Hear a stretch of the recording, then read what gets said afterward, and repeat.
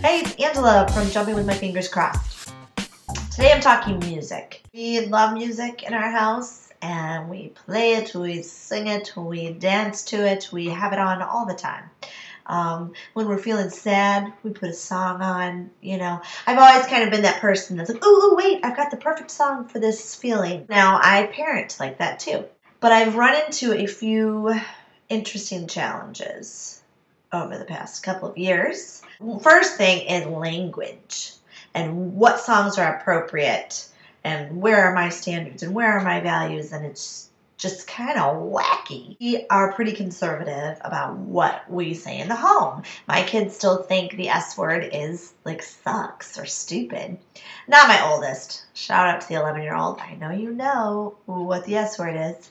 But every day I'm telling him he can't say words like sucks or even words that seem sort of okay to other 5th and 6th graders. I don't want him saying it because I don't want the preschooler, my 3-year-old, going to preschool saying, this sucks. I don't want this snack. You know what I'm saying? But then you turn on the radio and even the clean versions of the songs are kind of not so clean. Case in point, the Thrift Shop song that has been played forever. We're playing the clean version on the radio and we're driving, and my 3-year-old is singing, this is awesome.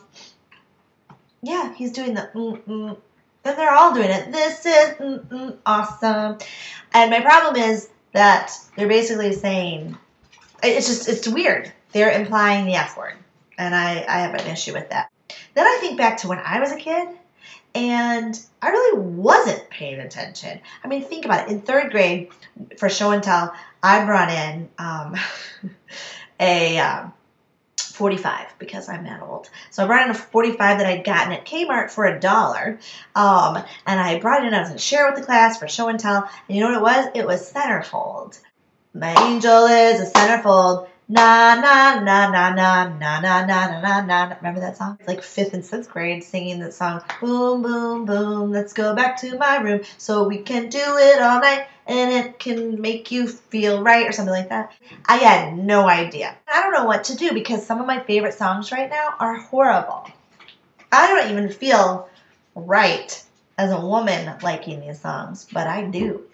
One of my favorite songs is Blurred Lines. The beat, oh, I love it. It's very like Michael Jackson, 80s, 70s. I love it.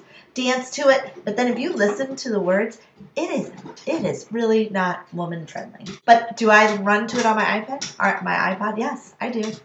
Another one that I really like was Drake. And the whole started from the bottom. That's what I had to look down at my notes. Started from the bottom.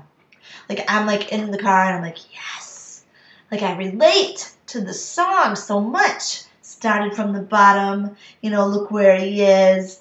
And they say, a fake friend. Yeah, no fake friends. I love that. That speaks to me, Drake.